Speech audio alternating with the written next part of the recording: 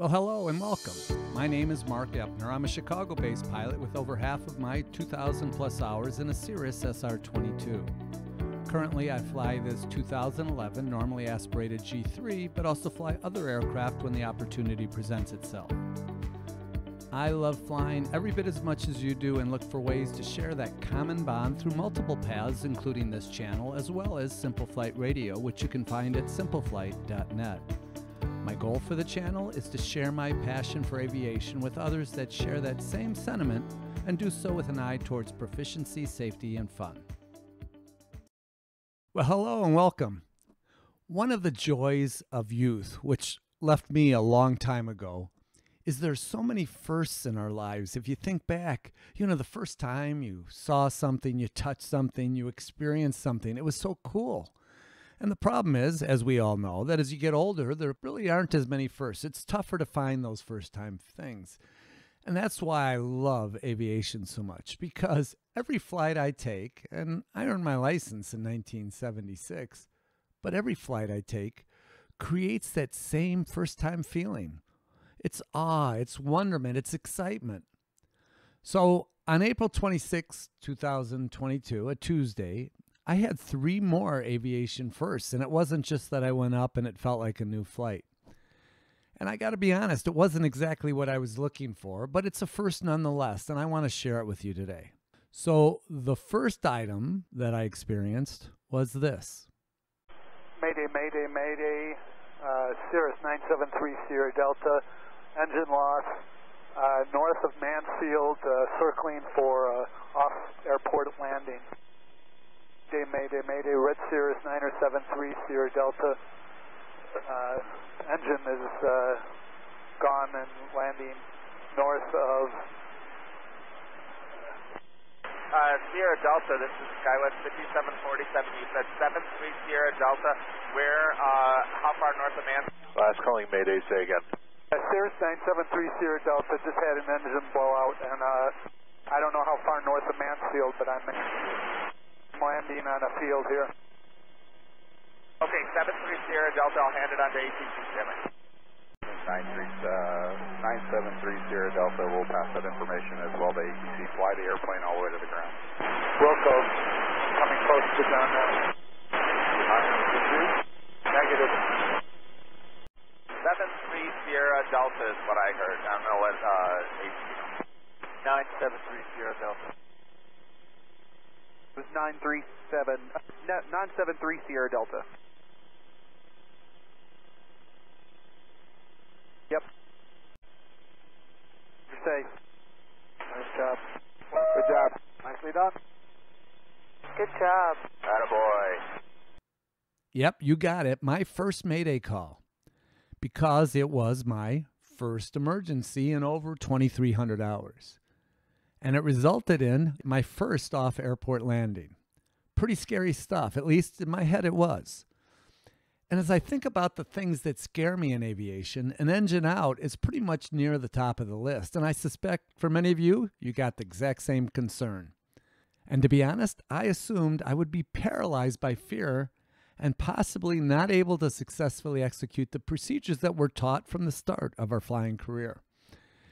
Yet, I got to tell you, my fear did not come to fruition. Conversely, I had no fear, no indecision, and the tasks that needed to be executed were crystal clear to me, from one to the next, like dominoes falling one after the other. It was really an amazing surprise. And now in the week and a half that has elapsed since that event, I've learned a lot more about the brain and how it operates. And I don't claim to be an expert, but I am optimistic that my experience trends directly to what can happen to you. And in that, and because of that, I think I can help you eliminate the fear that you may share with me about how you will react in an emergency situation. I think at the end of this, you're going to feel better and have more confidence about moving forward in such a situation. So let's go back a couple weeks. And as I drove to the airport on that Tuesday morning, I noted the ceilings were less than forecast. I was heading to the Akron, Ohio area from Chicago, so I spent time prior to departure to think through options of VFR versus IFR, altitudes, terrain considerations, and so on. In the end, I decided to start out VFR at 2500 MSL, which would translate to between 1500 and 1900 AGL with unlimited visibility, a nice tailwind, and a smooth ride. I also committed to reevaluating the decision as I progressed along the route.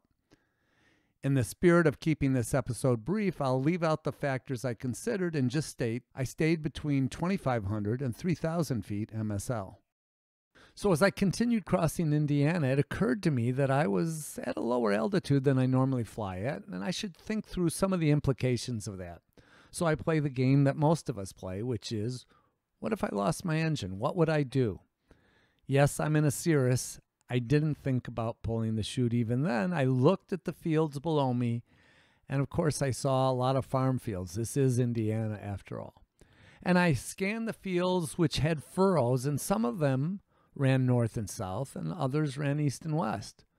Well, with the wind out of the west, I said to myself, okay, Mark, you're going to execute a 180-degree turn because you want to land into the wind, and you're going to do so on a field that has the grain, if you will, running east and west.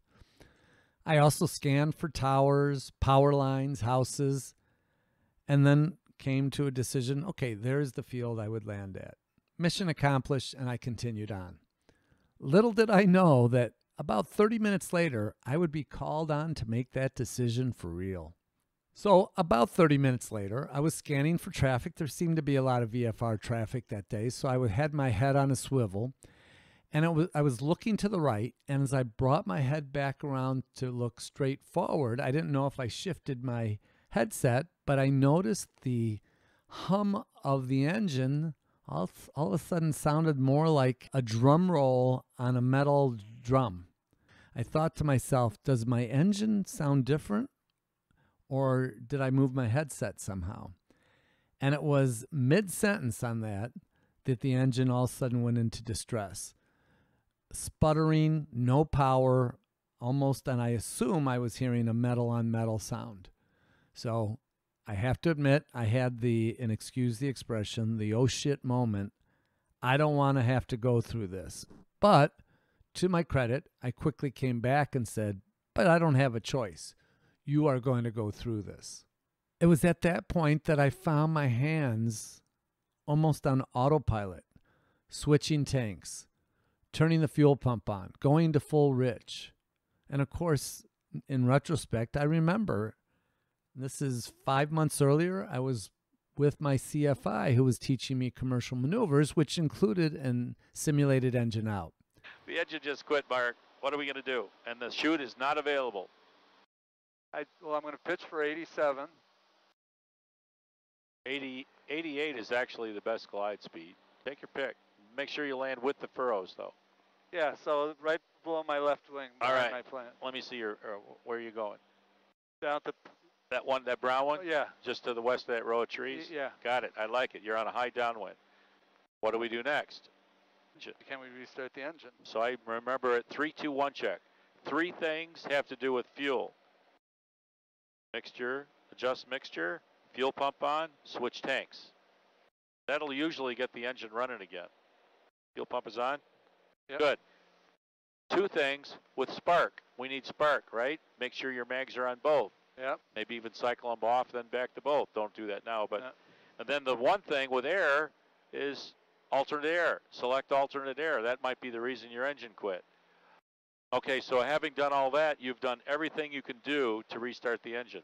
Now it's just a matter of getting the airplane safely on the ground. Right. So now it's all about judging your rate of descent and when you apply the drag. You'd also be going on 121.5, Mayday, Mayday, Mayday. Cirrus 3 Sierra Delta going down at about 30 miles northwest of O'Hare, or you could say O'Hare, well, we're relative to 3CK. So now just fly your airplane. Keep your speed safe by lowering the nose. All right, smoothly go around, add power. Good. That would have made that field beautifully. The most critical thing I think I did that day was immediately go to the 321, even though I was at too low of an altitude, and with metal on metal, there was no chance that I was going to fix the problem. But I realized that. I remember I did the 3 for fuel, and then my brain said, don't go any further. You don't have the time, and it's not going to have any impact. But in my mind, that set up the dominoes of things I had to execute. And my brain went back 5 months ago because then everything was on autopilot, if you will. So I pitched for best glide, and then I pressed the nearest button. Again, realized I don't even know what came up. It was irrelevant. There was no way I was going to glide in the next minute to an airport that was miles away. So I ignored that, and then I scanned for a field. I looked out and immediately saw a field that looked perfect, right? No power lines, no towers. It was right there to my right. It was long and wide. I didn't need to see any more. So I started to turn toward there. I reached up, pressed and held the flip-flop button on the radios, which automatically brings up 121.5 guard, and keyed the mic and repeated exactly what my CFI, Bob, had told me 5 months earlier. My problem was I didn't know how far north I was from Mansfield, which I've got a solution for that in the future. And as I'm talking, even you may have heard in my first playback of that Mayday call, at one point they're asking me a question, and I said, I'm about to touch down. So I was talking to him on short final. I don't know if that was smart, but again, my brain was telling me it's relevant. I was hyper-focused on my aiming point on the field, but somehow it was okay for me to continue to communicate. As I lined up with the small furrows, it wasn't like a deeply plowed field. I dropped full flaps and executed what we all know is a soft field landing. You know, keep the plane off, but don't stall it high. Kind of run out of energy as your mains touch, and it quite honestly worked out exactly like that. There was a lot of other activity, but for, I guess, the purposes of this session, I think that's good enough. I'm happy to answer anyone's questions in the future. But I will tell you the most important thing that came out of this is that the realization of what happened when my good brain, not that the other brain was bad, but the good brain took over. Because what happened is that it pushed that analytical brain, which loves to compare and contrast and make decisions, it pushed it off to the side and basically said, I got this. It put me in a mode, there were no decisions to be made. You know, we talk about a field or pull the chute. None of those came to mind. Everything was, there's a makeable field, go there. Didn't even consider the chute, and I'll tell you why in a second. But there was only steps focused only on execution. Sounds that were relevant, I could hear. But the moment they became irrelevant, my brain silenced them. Sights that were relevant, like, is the propeller spinning? Yes, it is. But as soon as it determined there was no power, I don't recall the propeller spinning. When I approach the ground and the airplane starts yelling, terrain, terrain, pull up, I only heard it once, maybe the start of a second time, and then my brain shut it off. I didn't hear it anymore, even though I'm sure it was going on. The human brain was good enough and smart enough to shut off distractions and keep me focused only on the things that were important to me. That's really, really cool. And I want you to know that that can happen for you as well. Initially coming out of there, I thought, oh, the brain knows what to do magically. And then as I think about it, it really wasn't coming up with things on its own. It really was just being perfect at bringing up data that I provided it earlier, whether it was months or years ago. And in this case, in my opinion, it remembered and recalled perfectly my lesson from 5 months ago. So that says to me that we can control this. We can be accountable for making sure we give our brain all the data it will need so that it can help us when we need it. So that means practice with a purpose. Don't just fly to a $100 hamburger. Practice things that are uncomfortable. Fly with a CFI every 6 months, every 3 months, every year, whatever, but more than you are now. Use simulator or just in your chair, your easy chair, run through scenarios and picture the muscle memory you need to build. And I think what you'll find is what I find, that the fear will not be in the cockpit.